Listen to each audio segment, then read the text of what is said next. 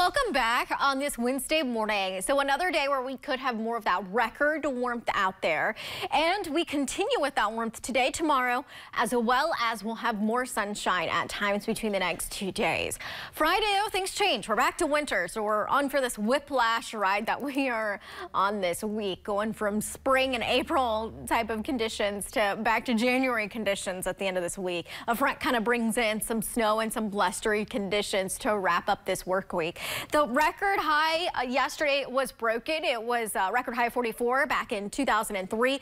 We reached 45 at the NWS office in Negaunee Township yesterday. So we broke the record there, but these were the highs yesterday. Most areas inland into the 40s, 50 degrees for Ironwood, and then the upper 30s across the east. So another day of similar temperatures is expected for us. And with that warmth coming in, we have more of that snow, which will continue to melt here. So plan on more slush on some trails and on some surfaces. And then when it refreezes like what happened last night, you'll likely encounter some icy surfaces like what we're seeing this morning along some sidewalks, driveways, steps, parking lots. Keep that all in mind. We don't want any bum ankles.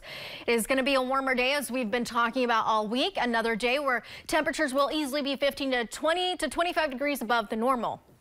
We have ranges of upper 40s to lower 50s inland, mildest, warmest along the Wisconsin state line, upper 30s and some lower 40s along the shorelines of the Great Lakes. Lows tonight into the 20s. Looking at high temperatures tomorrow, we have similar temperature ranges where we do have that shore and interior inland split to near 50 degrees along the Wisconsin state line. We're supposed to be around 26 for this time of year. So the jet stream pattern has us this big ridge west of us and more of that zonal flow over the Great Lakes, pumping in that warm Pacific air for all the way through tomorrow. Then this trough digs in on Friday. It brings in that cold Canadian air with the passage of a front. So Friday, as I mentioned, we're back to wintry conditions. Here's the hour by hour. A few spotty rain showers today across the northern lower, otherwise dry in the UP and into Wisconsin. Similar for tomorrow. And then tomorrow night into Friday, here comes that cold front, cold air, lake effect snow. Plan on blowing snow to be an issue for Friday morning as well.